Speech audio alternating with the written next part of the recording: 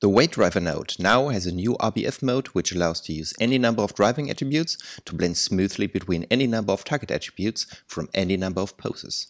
A standard set-driven key relationship is only able to map one value to another, whereas the radial basis function can interpolate between poses, where each pose is defined by an arbitrary number of input values associated with an arbitrary number of output values.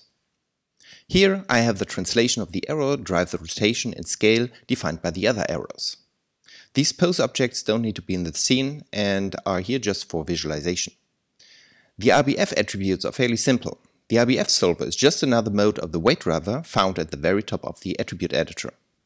Allow negative weights refers to the internal math of the solver, as it can happen that it produces some inverted values on the output.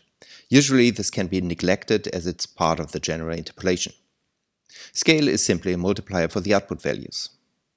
RBF calculations are usually based on Euclidean distance, which is purely the general distance we are accustomed to. However, if you ever need an angle-based setup, simply switch the attribute to angle. Let's take a quick look at the node editor. Due to the combined functionality of the vector angle reader and the RBF, there are lots of attributes on the node. There are only 3 attributes for the generic RBF solver. The driving attributes, in this case the translation, connect to the input. Each pose is defined by a position and a rotation and scale value. These connect to the pose attribute, where each pose gets the input from the translation and the values from the rotation and scale. Lastly, the output, which connects to the rotation and scale of the arrow. To make the setup of the RBF as simple as possible, the weight driver comes with an edit tool. The window can be opened by the command weight driver edit RBF. Since I already have an existing node in the scene, I can select it from the RBF node option menu. To start over, I right-click the menu item and choose Delete Solver. This simply deletes the node from the scene, or you can delete it manually. There are 2 ways to create the setup. The quickest would be to connect all nodes to the solver, but this requires the nodes to be in the scene. The other way would be to collect the values for each pose and then create the weight driver node with it. I'm going to demo both ways, starting with the connection type. This is almost like creating a driver-driven relationship in Maya. First, I select which node should be the driver and add it to the window. And in this particular example, the arrow is the driven node as well, since the position should drive its rotation and scale. So I add it to the driven node also. The attribute selection should be obvious in this case, translation for the driver and rotation scale for the driven. Now I want to define my poses based on the objects I have in my scene. It's just a matter of selecting these in order and then press connect. The result is a working RBF setup. Since the poses are connected to the weight driver, it's possible to directly edit each pose. Note that this change is not reflected in the edit window. To see the real values after manipulating the objects, simply select the weight driver node in the edit window again. To recall a pose, press the recall button. This places the driver at the pose position. Deleting a pose doesn't directly act on the node, but is only considered when the node gets updated. I will get to this in a second. So, this is what the window looks like when you don't create your setup by connection, but by collecting poses. The weight driver node gets only created when you press the apply button. This button either creates or updates an existing node.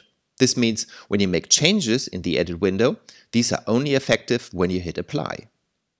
With a connection-based setup, this is not necessary, since all pose objects feed the values directly into the weight driver.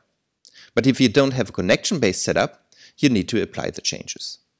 If I hit apply now, I convert the connection-based setup to an RBF setup without the connection. Everything is purely value-based, and the values are stored on the weight driver. Let's also remove a pose for this step. I hit apply and can directly see that the last pose from before is missing. The other poses are still working. Of course, I can now add a new pose. But since the rotation and scale of my object are driven, I cannot interactively edit them. So I do it by manually changing values. After that, I hit apply to transfer the changes to the weight driver. Let's take a look at another example, this time a blend shape setup. Here I have a sphere with 4 blend shape targets. The position of the sphere should trigger each of the target shapes. I select the sphere as the driver and the blend shape node as the driven node. Mind that you can right-click in the attribute list and choose between a non-keyable and a keyable display. Now I select the translate attributes for the driver and the target channels for the driven. Here, a connection-based setup doesn't work, but it's also easier to manually add poses for now. The sphere is centered, and I want to use this as the rest position, which means that no target shape should be active. Since we are working with blend shape values, the tool can be smart to automatically add the right pose values. If you want to use this, choose Autofill Blend Shape Values from the menu. If this is disabled, you need to set the values yourself. After pressing the Add Pose button, the tool asks me if this is the rest pose. In my case, it is. This also defines how the values are set for the poses. You can see now that for the first pose, all values for the targets are 0. Now I go to my first pose, which corresponds to the first target, and again I hit Add Pose. Now the pose value for the first target is set to 1 and the others are at 0. The same for the other poses. Now we have 5 poses, each defined by the respective target shape values. After pressing Apply, we get the working RBF setup. So you basically can drive anything from anything. To end with a more practical example, here's how the solver can be used to replace the traditional set-driven key setup to drive some blend shapes based on the position of a facial control.